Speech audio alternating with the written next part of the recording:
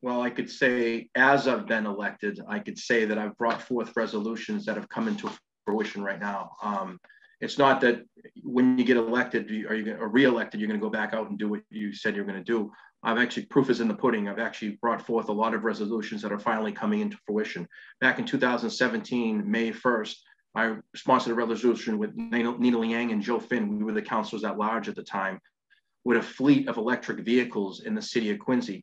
And just into fruition this past month, we have 5 new police cruisers that are be in that fleet. I'm working continuously to do that. And so I'll continue to put these resolutions and these initiatives forward. Thank you.